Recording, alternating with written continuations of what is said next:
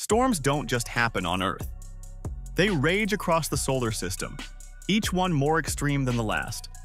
On Mercury, there's no atmosphere, so no storms. But the heat of 430 degrees and freezing nights create violent dust swirls when solar winds hit. Venus is a nightmare. Its toxic atmosphere whips up hurricane-like storms with winds over 200 miles per hour, complete with lightning and sulfuric acid clouds. On Earth, we know hurricanes and tornadoes. Powerful, but they last days or weeks at most. Mars hosts the largest dust storms in the solar system, covering the planet for months and blocking sunlight.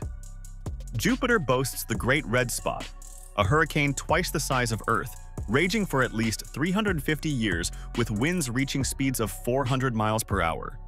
Saturn is famous for its giant hexagon-shaped storms, spinning like cosmic hurricanes, wider than Earth itself.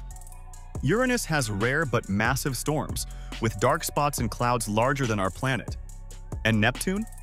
It's the most violent, with supersonic winds of 1,200 miles per hour, creating dark spots that vanish in years. From dust swirls to eternal hurricanes, storms across the solar system remind us that weather is universal and extreme.